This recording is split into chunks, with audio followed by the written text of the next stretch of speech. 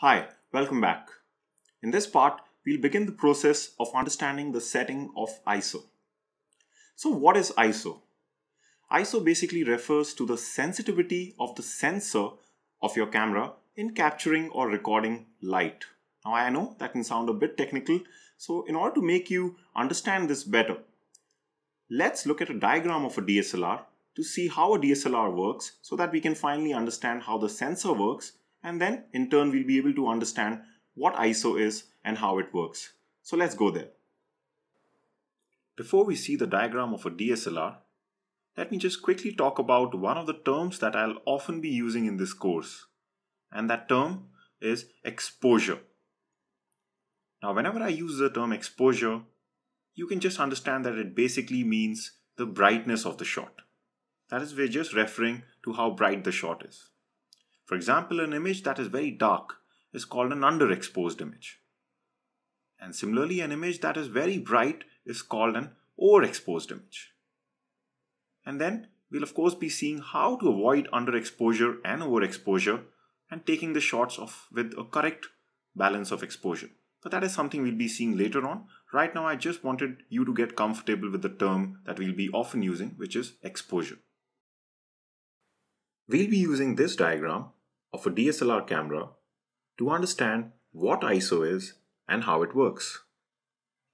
Now, before I start explaining you the different things that you can see in this diagram, what you just have to understand in a very basic manner is that when you use a camera to take a shot, the image that you finally see is formed because the light coming inside the camera falls on the sensor, and this sensor records and processes this light to form the image that we see. So basically, you can see that the light is coming inside the lens of the camera.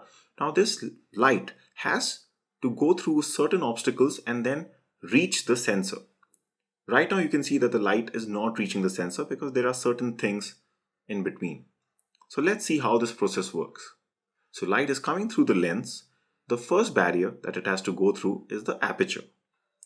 Now we don't have to really understand right now what aperture is because we have a video dedicated to the setting of aperture or the f-stop number that we'll be covering later on. But right now, what you just have to understand is that the aperture is just like a small hole inside the lens which can open or close.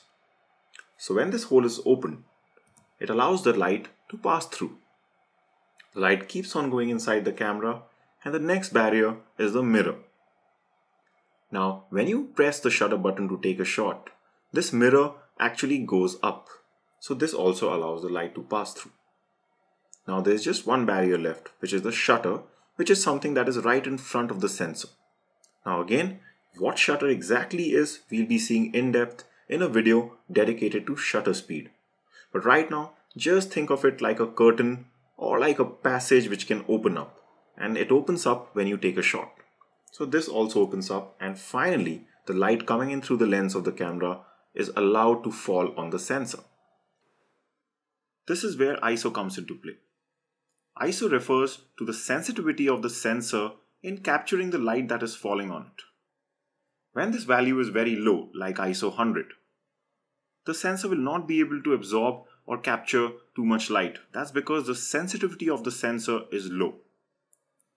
And as you increase the ISO, let's say we go to 400, what will happen is the sensor will become more sensitive to light, which means that it will be able to amplify the light signal that is falling on it, and therefore it will be able to raise the brightness of the shot even with the same amount of light falling on it because it has amplified or modified the light signal. Now let's say if we go to ISO 800, you will find that this even increases the brightness of your shot more. Why? Because again, since we have raised the ISO value, the sensor's sensitivity to light has increased and again is able to amplify the light signal even more, so it's going to give you a much brighter image. Basically what you just have to understand is, as you keep on increasing the ISO value, the brightness of your image will keep going up.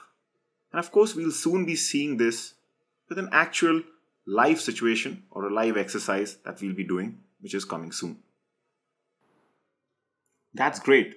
So now you know how ISO works and how changing the value of ISO will impact your image or the exposure of the image. to get an in-depth look into this, let's do an exercise so that we can understand all this better. In this exercise, we'll be seeing how changing the ISO value changes the exposure of the shot that we're taking.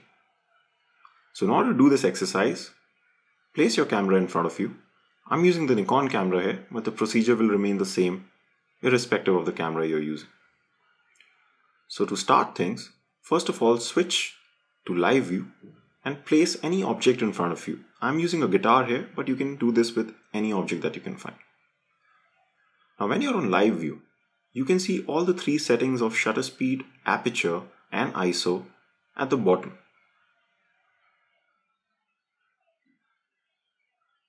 So first of all, I want you to change your shutter speed to 1/40. You don't have to understand why we are doing this right now. This is not too important for us right now. But just change it to 1/40. So if your value is on some other fraction, just get it back to 1/40. You already know how to do this. Similarly, change your f-stop value or your aperture to f8. Again, it's not too important right now why we are doing this. Our focus is solely on ISO. But just get your f-stop value to f8. Now as far as your ISO is concerned, for this first shot, I want you to select the ISO value of 100.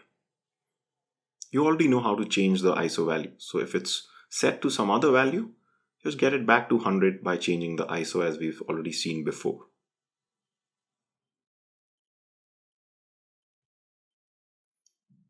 So once you have these settings, let's take our first shot and see the result. So I'm just going to lock focus on the guitar strings and I'll just be taking a shot. Now what you'll find is that this shot comes out to be very dark. Here you can see it's almost black. You can't really see anything. This is because we've already seen previously that when your ISO value is very less, the sensor records or captures very less amount of light. That's why the exposure of this image is less. Now for the second shot, what I want you to do is, I want you to increase the ISO value. This time I want you to change your ISO value to 1000.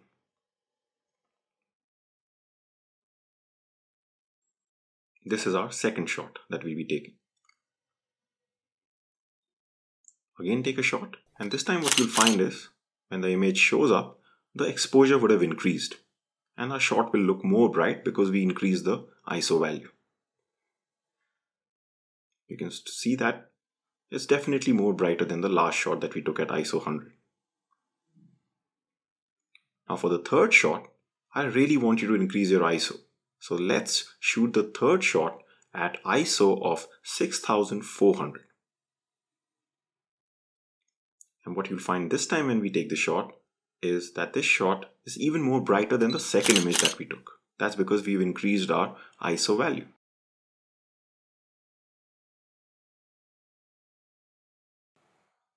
So here you go. You can see that this shot has a greater exposure or is more bright than the last two shots. So now you can see that as we kept on increasing the ISO value, the exposure or the brightness of the shot went up. That's great. So now you know how changing the ISO value impacts the exposure or brightness of your image.